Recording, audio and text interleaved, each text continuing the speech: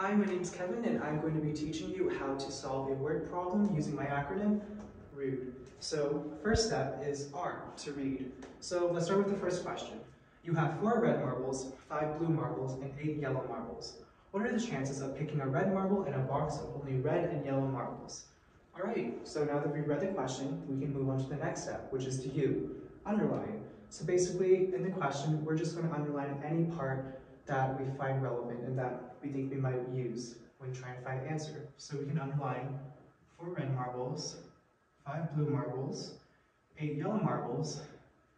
Since we're trying to find how many red marbles, this is relevant. And the amount in the box is determined by how many, which is red and yellow. Alright, so now that we've underlined what we think is relevant, let's go to D, determine. So basically, now that we have the information, we're going to determine what parts of it is relevant and how we're going to use it to find the answer.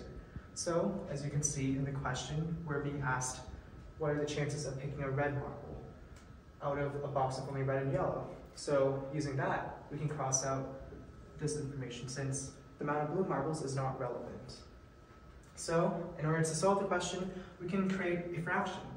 In the numerator, we can put the amount of red marbles because that's what we're trying to find, which is 4. And in the denominator, we can put how many are in total in the box, which is the amount of red and yellow, which is 4 and 8.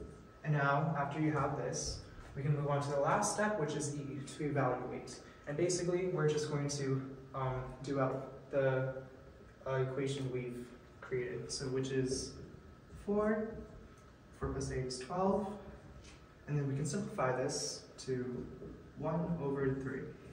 And there you have it. Alright, so now that we've done the first question, we can go into the next one. So, using my acronym, READ, let's first read the question. You go to a baseball game and want to buy some food. A hamburger costs $1.50 more than a hot dog. You buy 2 hamburgers and 1 hot dog.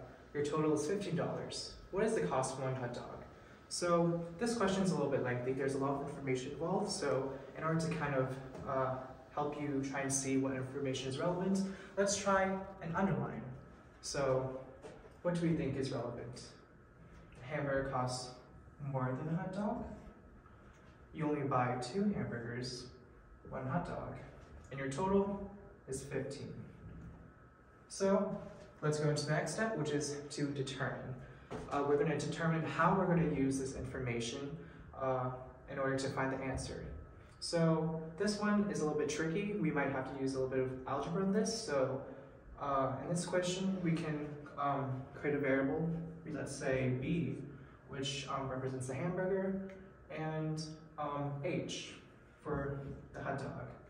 So basically, we can write this sentence by creating an equation such as B equals H plus 1.5. And this basically means that a hot dog is $1.50 less than a hamburger, which we can see in the question. And in order to kind of find the total, we can use this information by creating this equation. So 15 equals the cost of a hot dog plus, since we're buying 2 hamburgers, we're going to put 2 here, and the amount of burgers. But since we know what B equals, we can just plug this into B, which is H plus 1.5. And we have it, the equation. And finally, last step is to evaluate. And basically, we're just gonna do out the equation, which you get 15 equals H plus, we're gonna move the 2 to H, and then again, because it's in parentheses, you multiply 1.5 with 2. And then we're going to subtract 3 from both sides. That gives us 12 equals H plus 2H. Since they have the same variable, we're going to add them together. That gives us 3H. And basically, we're going to divide by 3 at the end. And finally, that gives us H equals 4. So with that, we know that the cost of 1 hot dog is equal to $4. And there you have it. R is for read, and U is for underline, D is for determine, E is for evaluate.